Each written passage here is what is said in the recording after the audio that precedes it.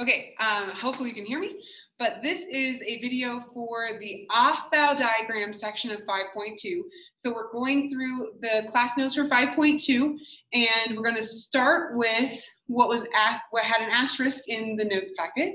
And if you're looking at what I have on the board so far, I have the Aufbau principle, I have the Pauli exclusion principle, and I have Hund's rule.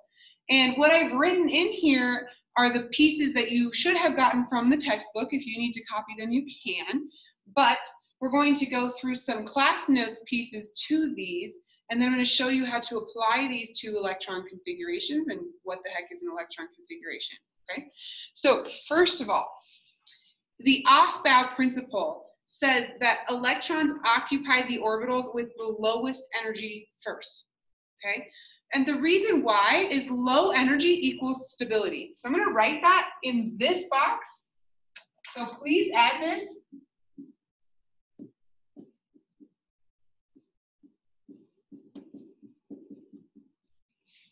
Low energy equals stability is what I wrote, if you can't read it. Low energy equals stability. If you think about a toddler, say a 3-year-old, you give them a bag of candy on Halloween and they eat all of it, they're not going to be stable. They're going to be bouncing off the walls. Now, think to yourself, when is that same 3-year-old most stable? Well, it's when they're sleeping. When they're at that low energy state, they're in the most stable state. So what's true for that 3-year-old is actually also true for electrons. The lowest energy state that they can occupy is their most stable state. So in the asterisk piece of this notes, okay, we're going to write how we're going to use this rule when we're doing Aufbau diagrams, which again, you don't know what that is yet, but we're going to get there. Okay? Electrons will fill energy level 1. Electrons will fill energy level 1 before 2, before 3, etc. Okay. And s orbitals before p, d, and f. And s orbitals before p, d, f. And it's in that order. S orbitals are always filled first in their energy level, and then we put electrons into p orbitals, and then we put them into d orbitals when we're trying to figure out where all the electrons are in an atom. Okay, below that, Pauli exclusion principle. An atomic orbital may describe at most 2 electrons. So the expand box, okay, it expanded on that idea in the book. I wrote each orbital can have 1 or 2 electrons. If it has 2, they must have opposite spins. And to show spin, we use arrows. Okay? So if there's 2 electrons in an orbital, we're going to use an up arrow for one of the electrons, and we're going to use a down arrow for the other electron to just show that they're spinning in opposite directions. Now, spin is not the same as orbit. Keep those separate. Okay? I can spin like this, and I'm not orbiting around anything when I do that. Okay? So we're talking about a quantity in a really advanced mathematical equations that we've labeled spin, and the spin can be positive or negative. We can be up, down, it can be clockwise, counterclockwise, but we're talking about an aspect of the electron as it's moving randomly through the orbital. We don't need to understand the word spin, we just need to know that they're opposites of each other if they're in the same orbital. Okay, if you really want to understand the quantum mechanics, then you need to take some advanced chemistry and advanced physics, particle physics classes when you go to college. Okay, so that's the Pauli exclusion principle. At the top of the next page in your notes packet, we have Hund's rule. Now, Hund's rule says electrons occupy orbitals to make the number with the same spin as large as possible. If your head is exploding right now because you're confused, that's okay. This rule, it doesn't make a lot of sense when you have no idea what it's talking about. So we're going to expand, and then we're going to show you an example to help you understand Hund's rule. Okay? So I'm going to just expand. I'm going to put a rewording of his rule right here, and then we're going to use it. Okay? So electrons fill orbitals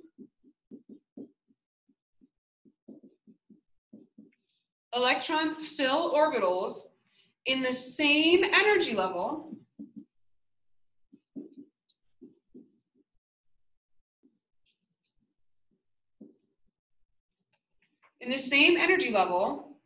one at a time before pairing. One at a time before pairing.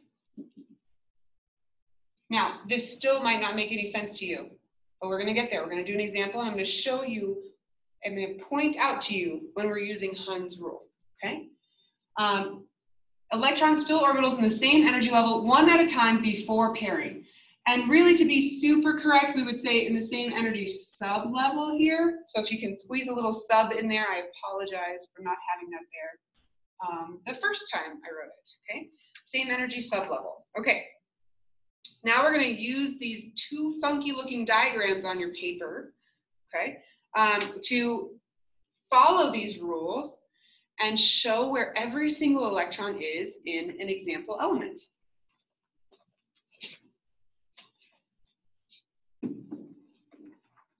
Okay, so we can kind of see the names of the rules over there. Again, I'm not going to ask you to know the names of the rules. I'm going to see how you fill an Aufbau diagram out, and I'm going to know that you understand these rules based on how you fill this out, okay? So I'm not even going to ask you to write these rules for me. All I'm going to ask you to do is fill in an Aufbau diagram. Now, let me explain to you what we're looking at. First of all, the one on your paper is better than this, but this is the whiteboard that I had that I could use to make an Aufbau diagram, and it's narrow, and so I had to stack it a little bit differently than what you have on your paper, okay? But what this is showing, when we are done filling this in, it is going to show us where every single electron is likely to be found in an element. We're going to pick an element and we're going to fill this in. Now, the way that this works is if this were the actual atom, the nucleus would be way off the board down below, okay? Energy level 1 is our first layer of electrons is right here. Energy level 2 is here, 2s, 2p, okay? Because energy level 1 only has s's. Energy level 2 has an s and 3 p's, okay? Energy level 3 has an s, 3 p's, 5 d's, and it's here. And see how my energy levels are getting closer to each other as we get higher up the board? That was my attempt anyway at drawing this, okay? Again, it shows up a little bit better on your diagrams. Now, and we're going to fill in electrons using these rules for an element. Then we're going to do one together, and then I'm going to have you do another one, kind of pause the video, do it, and then come back and check to see how you did.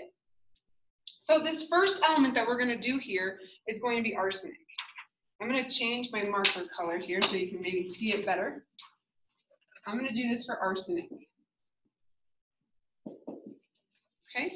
Now, if we look for arsenic on the periodic table, we find it has symbol AS. And what we really need to know about it is how many electrons it has in order to fill in this diagram. And it has 33 electrons. That atomic number is the number of electrons in arsenic when it's a neutral atom. Now we have to fill all 33 electrons into this diagram using these 3 rules. Now, first rule is we're going to fill from the bottom to the top. So we're going to fill going up like this, okay? Now it also says S's before P's, D's, and F's for the same level. Well, that's going to be taken care of for us because the 2S is below the 2P on this diagram. So if we go bottom to top, we're going to fill this in the right order, okay? All right, the second rule, each orbital can have 1 or 2 electrons. And if there are 2, we're going to show them like this, opposite spins, 1 up, 1 down. And the third rule, electrons are going to fill orbitals in the same energy sublevel, 1 at a time before pairing, okay? Now, if I'm looking at level 2, I've got a 2s and I've got 2p. Those are the 2 sublevels. And then when we get there, I'm going to show you how to fill those in. Okay, so we're going to start at the bottom. In the 1s orbital, right here, we can fit a maximum of 2 electrons. So I'm going to put 1 with an upward arrow, and I'm going to put 1 with a downward arrow. Okay, that's 2. We're trying to get to 33, so 31 more to go. The next lowest level is level 2, S. I'm going to put 2 electrons there, so that's electron number 3 and number 4. Again, we're going until we get to 33. Now, when we get to a set of p orbitals, this is where Hund's rule comes in. You need to get into a habit of putting 1 electron in each orbital and then going back and pairing them up. Okay, so I'm going to put 1 in each p orbital like this. Okay, so that was electron number 5, number 6, number 7. And then pointing down, number 8, number 9, number 10. Now, am I going to know if you drew them like that or if you just did up, down, up, down, up, down? No, I'm not going to know that for the 2p. But at the end of the diagram, I am going to know it if we end up in a section that has multiple orbitals. I'm going to know whether you filled it in correctly or not. Okay, so again, we're at 2, 4, 6, 8, 10. Keep going. The next lowest level is here. So we get 11, 12. The 3 p's are going to be 13, 14, 15, one at a time, and then 16, 17, 18. Continuing on, if you look at your diagram, the 4s is a little bit lower than the 3d. There's a little overlap in those energy levels. Okay, so I'm going to go 19, 20 in my 4s orbital, and then I'm going to start filling in my d's. 21, 22, 23, 24, 25, and then downs, 26, 27, 28, 29, 30. And now I only have 3 left. And at the 4p, I'm going to put 1 in each. 33 electrons. Now, that is where I will know whether you're following Hund's rule. If you did up, down, up, and left this one completely blank, you're not following Hund's rule. Okay? In reality, 1 electron would go into each orbital instead of pairing them up because electrons are negative. They repel each other. So if they can have their own space, their own orbital to travel in, they will do so. And that's the purpose of Hund's rule, to show that they will spread out. These are all the same energy level, so there's no reason why we should put 2 things that repel each other in the same orbital when they can be in 3 separate orbitals. Okay, so this is the configuration for arsenic in an Aufbau diagram. Now, we're not stopping there. You can fill a diagram out, but you have to have a diagram or you have to draw a diagram, and that can be problematic. You might not have that ability, okay? We're going to eventually learn how to write out an electron configuration using the periodic table. We're going to learn that part in class so you can ask lots of questions, okay? But here, we're going to translate this into an electron configuration, which is kind of like a code that represents this atom, okay? And the way that it works is we're going to name each orbital, and then we're going to put how many electrons are in that orbital and then keep going, okay?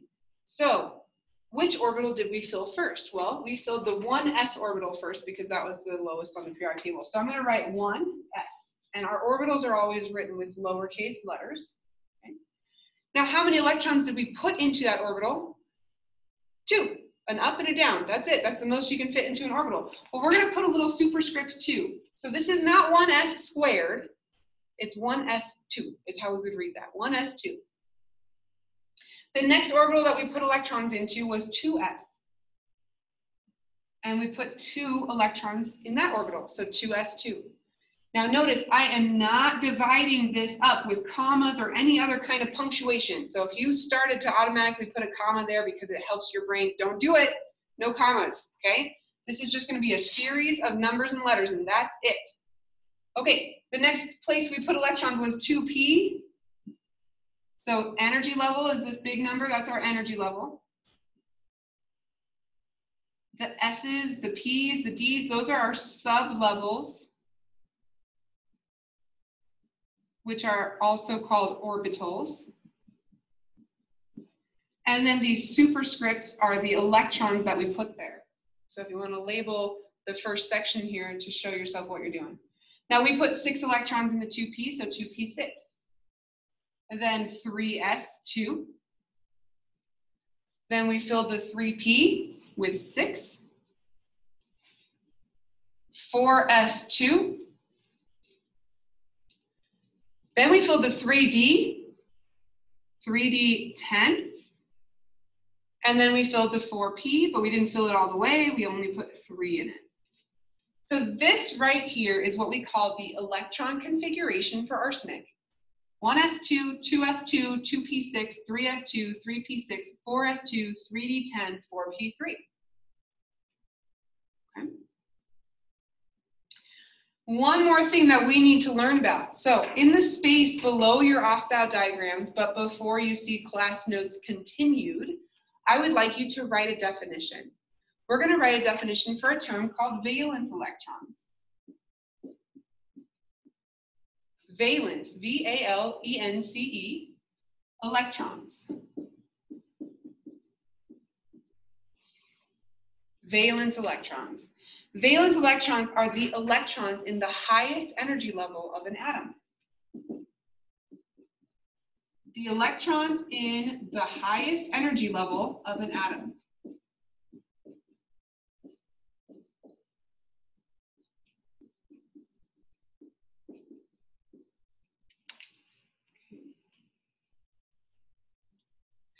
These will always be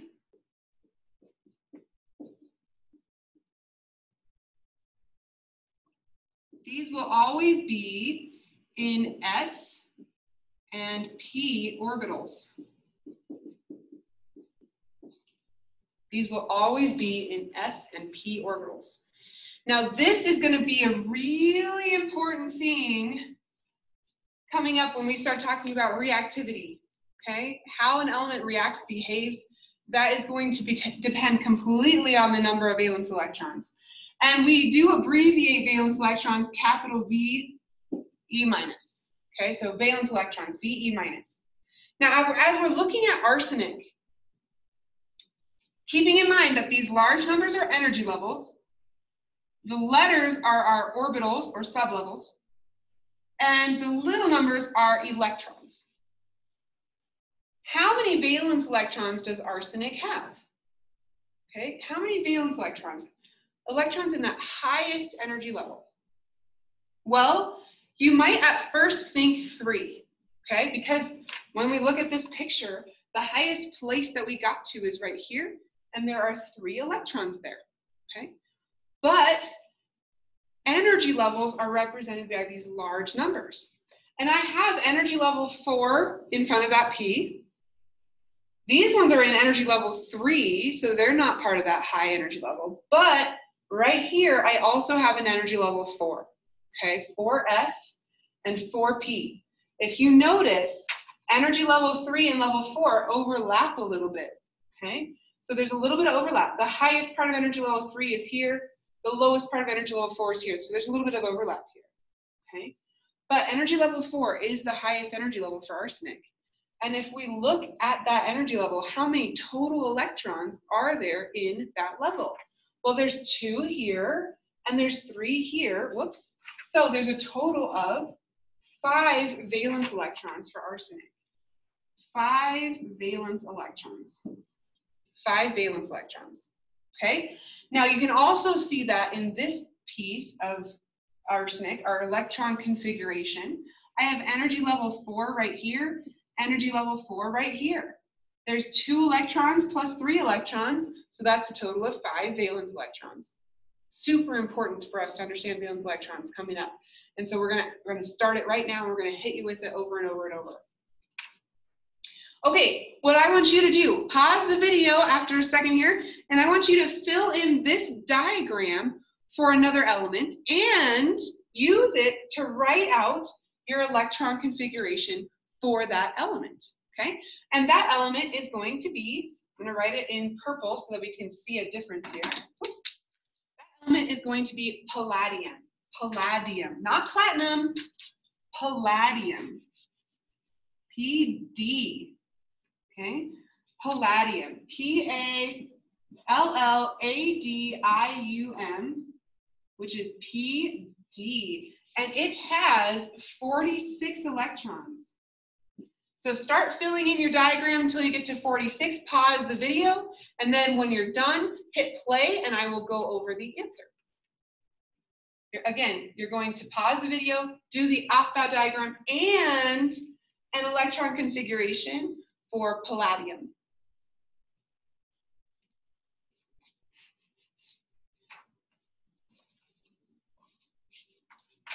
Okay, so I'm just going to move the 5 valence electrons up here next to arsenic. When you fill in this diagram for palladium, it's going to start out just like arsenic did, so you should get up to here just fine. Then we're at 34, 35, 36.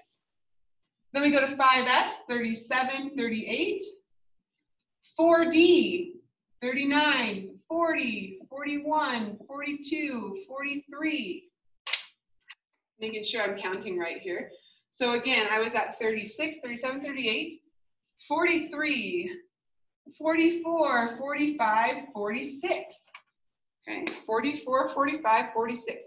So when you have completed this for palladium, when you get to the 4D, it should have 3 orbitals that are full, 2 arrows, and it should have 2 orbitals that are half full with only 1 arrow. Now, if you have both those arrows pointing up or both of them pointing down, you're good. You don't want to have one up, one down because Hund's rule says they need to have the same spin. Okay?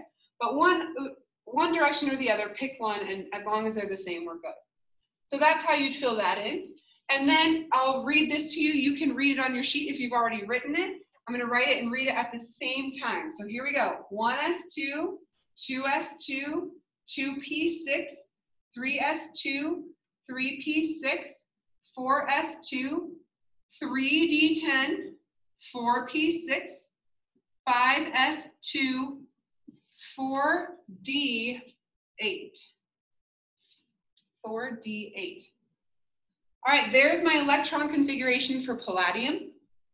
The last piece that we wanted you to do, again, was valence electrons. So if you haven't done that yet, maybe pause for a second. But the valence electrons, the highest energy level electrons in palladium, are not the ones that we drew last in this case. If we look for the highest energy level out of these numbers here, we are going to find level 5 was the highest energy level for palladium, which means that it only has 2 valence electrons. 2 valence electrons in palladium. Okay. Now, one more thing that I forgot as far as what you might see in the book is also going to ask you for how many unpaired electrons there are in an element. And so what you do for that is you just look at your Aufbau diagram. So palladium has 2 unpaired electrons right there. And if we look at the, I don't know if you can see color differentiation on your video, but for arsenic, if you were to look back at your arsenic picture, there were these 3 electrons in the 4p that were unpaired. So it has 3 unpaired electrons. So unpaired electrons can also affect properties like magnetism and things like that. Okay. All right, well, that is the notes for Aufbau diagram, and you can now successfully complete the Aufbau activity on the next page. If you need to refer back to this video for help, please do so, and we will see you in class.